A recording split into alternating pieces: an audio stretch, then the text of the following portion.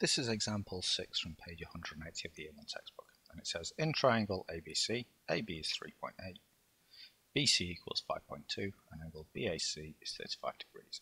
And it says find angle ABC, which is this angle here up at the top.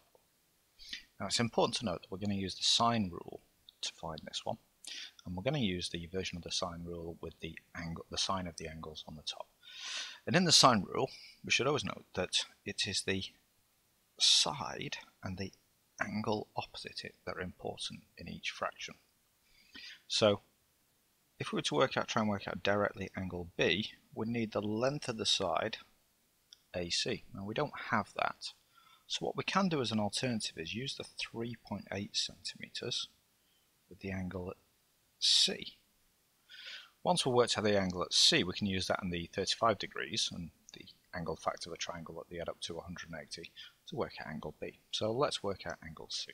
So we go sine of the angle at C divided by the side that's opposite, 3.8, equals sine of 35 degrees divided by 5.2. Now we're going to multiply both sides by 3.8, so we have sine of C equals 3.8 times by sine 35 degrees. It's always good practice to put the 3.8 at the start, divided by 5.2.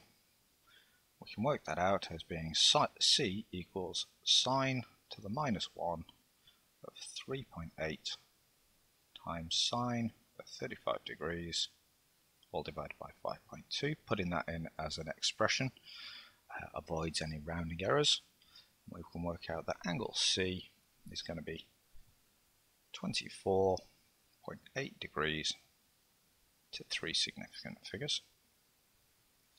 And therefore, angle ABC must be 180 degrees minus the sum of 24.8 degrees plus the existing angle, which is 35 degrees.